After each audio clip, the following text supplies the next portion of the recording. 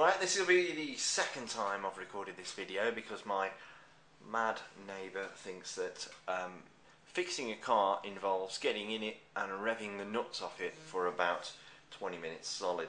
So anyway, here's the HTC Wildfire. It used to be called the HTC Buzz. You might be able to hear his car still revving.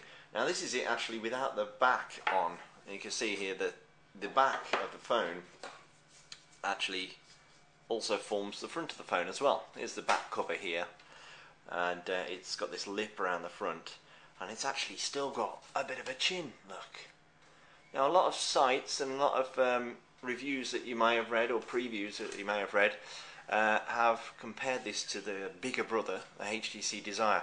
Now both have got Android 2.1 and the HTC Sense and Bluetooth and GPS and the 3.5mm audio cable, audio jack, and Wi-Fi and stuff like that. But this is a lower priced version. This is a HTC Wildfire, and it's got a 5-megapixel camera on the back. You can see I've not put the battery on at the minute, as opposed to the 8-megapixel on the HTC Desire. It's got a 528 megahertz processor instead of the 1 gigahertz that's on the HTC Desire, and we've also got a 3.2 inch QVGA TFT capacitive screen. But you get all the goodies. You know, apart from the only difference really is the screen size, the screen resolution, the camera resolution, and the what else? I've completely forgotten. The size of it. Oh, the CPU, the power of it, basically the speed of the phone.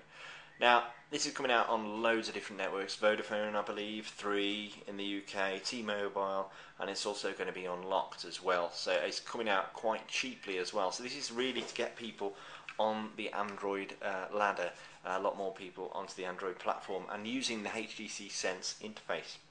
Now here you put your SIM in there, and you've got a micro SD expansion, which is here on the side, and that's about it for the back. We've got, as you can see on the back, look, there's no protective thing on the camera. It's a hole, so there's no chance of any smudges or fingerprints. There's no stylus. That is so 2007 now. And we've got on the top here, we've got the 3.5mm audio port. I have to actually put the phone into the back like that. We'll slot it together, and you can see that chin. It's not a big chin, not like the chin on the Hero or even to the on the Legend. This is quite a subtle chin on the phone, but it just maintains the HTC style. There you can see the industry standard micro USB connector on the left hand side. We've got the volume up and the volume down button there. There's a camera and a little flash with the external speaker here. We've got that band on the back, very reminiscent of the HD2, which was a Windows phone. But that isn't the battery cover, that's just a styling point. Lanyard loop there if you want to hang it on your wrist or around your neck, whatever you want to do. Very smooth edges here. This is a sort of a rubberized type feel, this bit here, and this is a very cool steel effect. HTC logo and a very curvy back, very holdable, if that's a word. 3.5mm audio port is sculpted into the top. Again, this is all very curvy, very nice here. There's that little lip that you have to use to take the back off. Power on and off there on the top. There it is booting up. We've got the buttons on the front here on this smooth black frame around the main screen. Home, menu, back, and the search button. The search button takes on different sort of functionality depending on what program you're in. If you're in Google Maps, it will search for a postcode or a place name. If you're in the browser, it'll do a Google search, etc., etc. If you're in Google Mail, it'll search your mail. This is a your trackball replacement. This is the optical trackpad, or trackball, whatever you want to call it. But this will help you navigate around the fantastic HTC Sense interface. This has got Android 2.1, and it's got some extra functionality which I'll show you in a minute, because we're going to be doing a review on this. You may have already seen our gallery, because we went down to London and we were invited down to London to have a look at all the HTC Wildfires that were all stacked up. You may remember they were all stacked up in a pyramid. This hasn't got enough power to turn on, so here's one I prepared earlier. This one here. Now I'm going to show you something. Forget the contents of the box before we just power that one on. Here's a box, just got it out there. Very small box. I think the days of getting a big shoebox sized thing when you buy a phone are hopefully gone, so we're all eco-friendly and using very small boxes now. This is a box that was given to me by the fantastic guys at the PR team. This is the USB cable that connects you in. It's a standard sort of micro USB, industry standard micro USB cable now. So this will, I mean, back in the day when everybody connected their phones to their PCs because they had to to copy emails and contacts and stuff like that, you had to have one of these cables. A lot of that stuff is done in the cloud now, like Google. It will synchronize your email and your calendar appointments and your contacts through the cloud. But you can also use Exchange and other methods. You can even use your Twitter contacts and their contact details, or Facebook rather. You use Facebook details. So that's your standard micro USB. PC goes in that end, phone goes in that end. But I wanted to show you something else here. This is the, I'll show you in the other pack. We've got the headset, nice pair of HTC headphones there, and it also doubles as your hands-free kit, so you can still go jogging, answer calls, press that little button there, make and receive calls when you're out and about or driving around. Of course, it does Bluetooth as well, so you can have a proper Bluetooth kit if you wish. Now, I wanted to show you, and it's not something we normally concentrate on, but they're doing little changes like this. And if you look at your current power pack or your charger, it doesn't look anything like that. This is the new HTC charger, and you can see it is very nice looking little charger, and that is it. Seriously, that is the charger. No cables trailing around, no big splodgy sticky out bit. Now, depending what country you're from, you'll get the corresponding plug to stick on the end. If you're in good old Blighty like we are now, or I don't know, Cyprus or somewhere, you get this 3-pin plug here. Now this, as you can see, marries up with that. So it'll only go in one way. You put that in like that, and then we give it a little twist. And there we go, clicks into place. We've got the USB output there, and that bit goes into your wall. So you might be able to hear my neighbour now revving up to about 8,000 RPM. There you go, plugs into the wall, so it looks a bit like that, and then you plug your charger in, your cable in there, and that plugs into your phone. So that's what I've done here with this one, because we've got two of these, and as I was going to say earlier, what we're going to do is review the HTC Wildfire, and we've got three of them. We've got three HTC Wildfire phones. I'll show you why. But we're going to give one to somebody that has never used an Android phone before. They've never even seen one, experienced one. They don't know how to use it. You know, they've never seen the HTC Sense interface before. One I'm going to use for the geeky sort of IT guys, and one my wife's going to use. So we'll see if it really is, you know, good for everybody, this phone. What we're going to do, so this is what happens when you first boot up. I'm going to go through the first boot sequence. We've gone past the HTC boot screens that you saw on that one. I've got no SIM card in here, so I'm going to trip over in a few bits, but we first choose what country we're in. Then it says you haven't put a SIM card in, sort that out, so I'll skip that. It teaches you how to type with the on-screen keyboard, which is surprisingly easy. Now, the auto-correction system, which you may have seen in other cool smartphone videos, is very easy. If I type simple here, I've actually typed simpler with an R at the end on the left hand side, but it's auto-corrected, it's a simple. So it knows what word you're trying to put in. It won't get it right all the time, but for the most part, it will give you a choice of the words you probably meant to do. And just to accept it, you don't need to press any special keys, you just press space and it moves on to the next word. So I'll skip that, that's very good. Now it's going to say how do you connect to your internet, because we need to set up the phone and then we need to do a few things. So I'm going to say I connect via Wi-Fi. Now you can either have Wi-Fi only, I don't know why you'd want to do that, but if you don't have a data plan on your SIM, if you don't have a data plan, you say, well, I only want Wi-Fi, just connect when there's Wi-Fi. When I'm out and about, never ever use the internet connection on my SIM card on my network. So that's great really, but I'm going to say mobile and Wi-Fi. Connect to a Wi-Fi network. So it's going to do a search now for any Wi-Fi networks around here. We've got 2 open networks that my crazy neighbour has set up with his Revy engine. I'm going to connect to this my own DSL2 connection. I'll just put in my super secret password, which is probably something to do with an alcoholic beverage. There we go.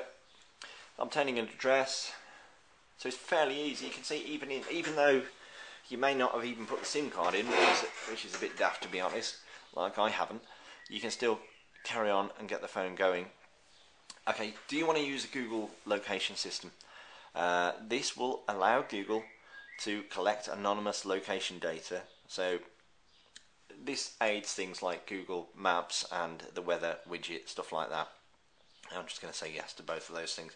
And then it's going to ask you, you can synchronize your mail, contacts and calendar events by the settings, by setting up the following account type. Actually, I've noticed, by the way, HTC, you've got a spelling error there. You've actually put by settings up the following accounts. You want to correct that, guys. But I'm going to put in my Google account. You can have a POP3 account. If you've got a POP3 account, you don't have to sell your soul to Google to get this phone working. So I'm going to go off the screen here. I know I get a lot of comments on the YouTube videos, which I love, but a lot of guys say, well, why haven't you prepared this? Why are you going off camera and boring us while you're typing in your settings? And it's because I wanted to show you exactly what you would do when you're taking this phone out of the box, and I can't really get past this stage without typing something in.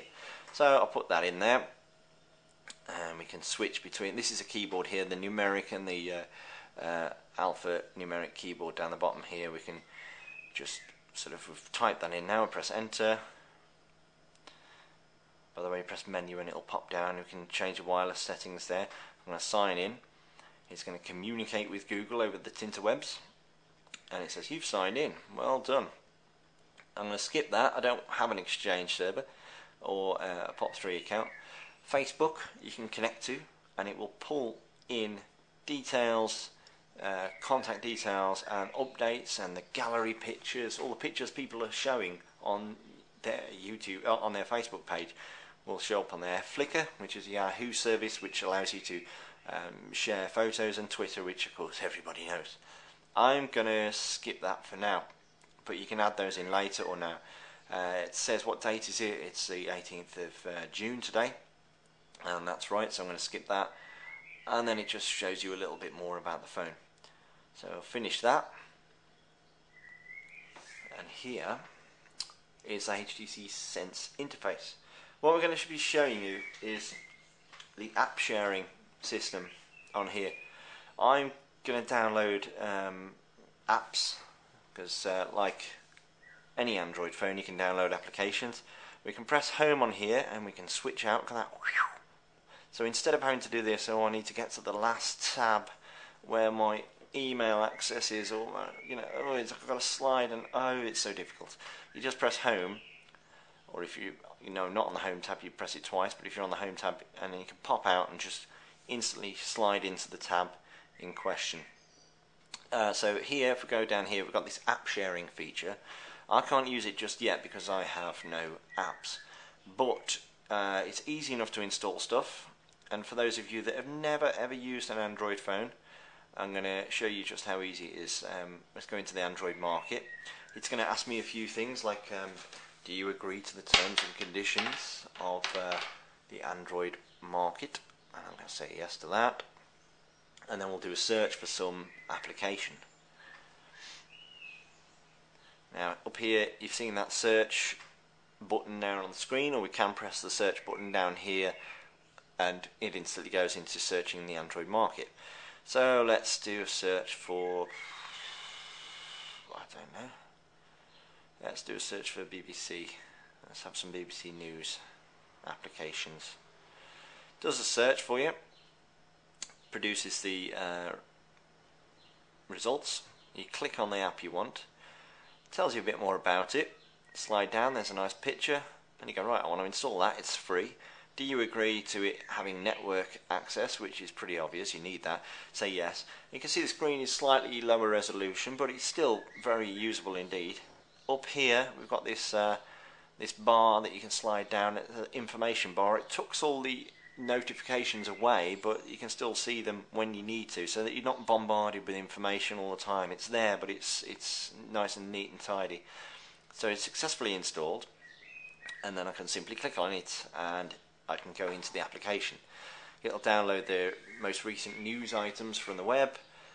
You can change from different news sections, and you think, wow, that is a really cool app. Look, I can go into sections, I can go into England, I can look for my local area, for news in my local area, or sports news. I think that's fantastic. I mean, look at this. This is about a mother and a young child, and the young child was having a bit of a paddy fit, so the bus driver threw her off the bus, which is terrible. So you can double tap, zoom in supposedly. Oh no, you don't need to do that, because that's the app saying you can double tap, but you don't need to.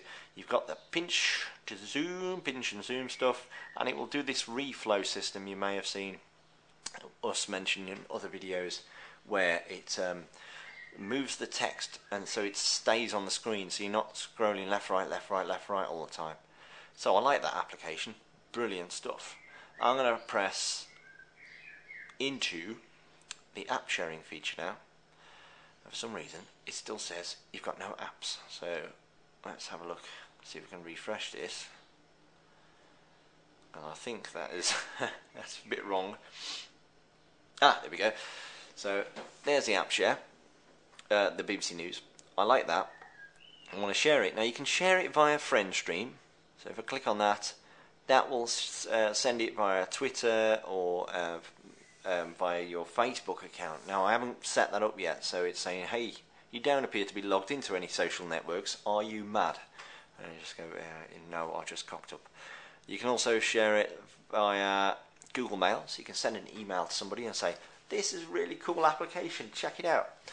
You can send it via POP3 email, you can send it via text message, you can send a peep, which, well, this is a tweet basically through the HTC peep interface, which is the HTC way of displaying Twitter updates, and it's very good, I must say.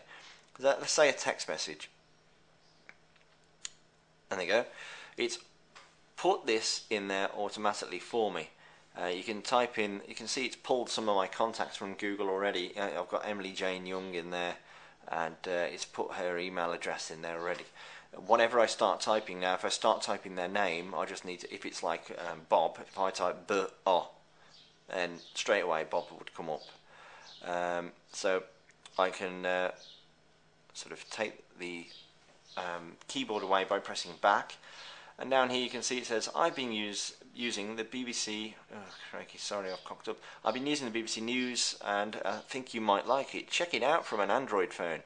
So if your friends have got an Android phone, they simply press that link there that it's created, market.android.com/search/ and you can share that application with any other Android user.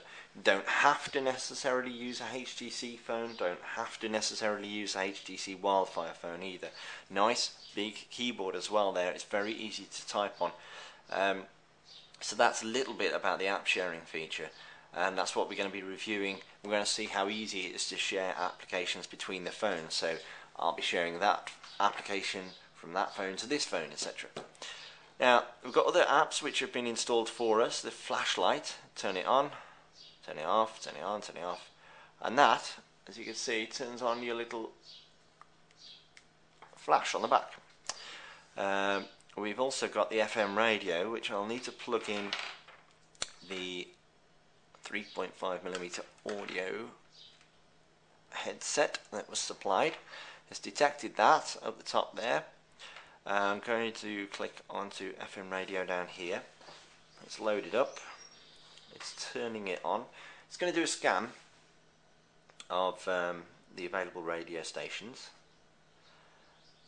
and it will tune in to their most powerful ones, preset them so that we can flick between them. This is radio 2. I'm going to see if it gets RDS. It's come up with BC for some reason, but I presume that will correct itself in a minute. Press menu, press speaker. So you don't have to listen to it on these headphones. You can have it in your pocket with this just trailing around if you want. I've got a new email at the top there. I can pull this down. I can see that I'm listening to the FM radio, and that should display the radio station identity. Let's just see. Probably just a signal strength. There you go. So BBC Radio 3. So I can see that I'm listening to FM radio on 90.5 MHz. It's Radio 3. I can see I've got an email. I can see I haven't checked my time yet, and the SD card's not in, which is understandable because I haven't put one in yet. Check my email, have a look at the mails. Yeah, I've got some junk. I'll just sort that out. Just delete some of the junk mail. Go back home. Very nippy, as you can see. There's no real lag at any point. So I've sorted out my email. I don't have to turn my computer on. I don't have to fuss around, mess about with that. I can save this. I can switch it to mono. While I'm listening to the radio, let's do a bit of browsing. I'll just show you how easy it is to browse. This is the inbuilt browser. You can download other browsers like Skyfire if you wish. This is downloading the HTC website, which is the default page. You can change that, press menu. I'm still listening to the radio. I'm just going to turn that off because opera isn't what I'm into, really. So let's go home. Internet. Here's the HTC website, and it's very smooth to sort of browse around. And there, HTC Wildfire, bring your friends with you. But just let's remove the headset. You can see, look, I've just moved the screen around. I could do the pinch and zoom again. Very, very smooth. Zoom in. Let's see if we've got a site with any flash. Let's see if we can show you some flash stuff. Now, let's see, what website would I browse to? As you can see there, it just popped up with a few sites. It does come up with some sites that it's guessing that you're trying to go to, and it will display them as you type, and it will also use your history. If you've browsed to a site before, it will go to that site. Here's our site, and this should be maybe a flash animation. We'll just see if it loads. I'll just zoom in. As you can see, I can zoom in and move around whilst it's loading. I've got a bit of a problem with my internet connection at the moment. It is running quite slow. This isn't the phone that's at fault. It's the broadband connection is running very slowly at the minute because there's some sort of football event on, which is yanking all the bandwidth. We can, there you go, this is a flash based advert there. We can, if you wish, look on YouTube. If I just click on this video here, it will go straight into the YouTube website, and it will load up the separate YouTube application which has been put into this phone for you, so you can view YouTube videos on the move. This is our Android app review show. So this is a great show to watch if you're interested in the applications that are available for this particular phone on any Android phone. There's Tom, and he goes through all the recent Android applications that are available, and he gives them a review. It's great, a great show. So you've got a calculator, calendar, clock. You've got footprints for sort of recording where you've been in the world and tagging GPS locations to them. A desk clock, which is very nice for looking at like that, so you can see what time it is.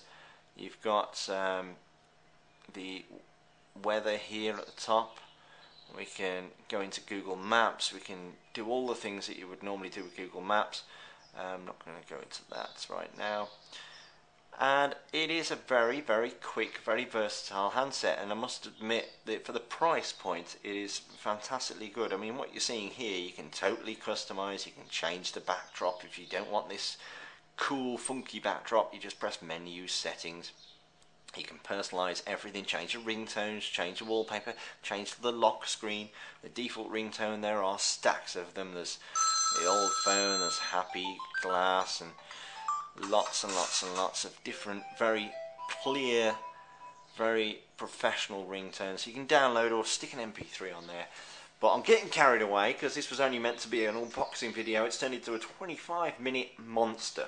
But the HTC Wildfire, you'll see more over the coming days at coolsmartphone.com, and we'll have a review online soon with the experiences of all those three people using the HTC Wildfire.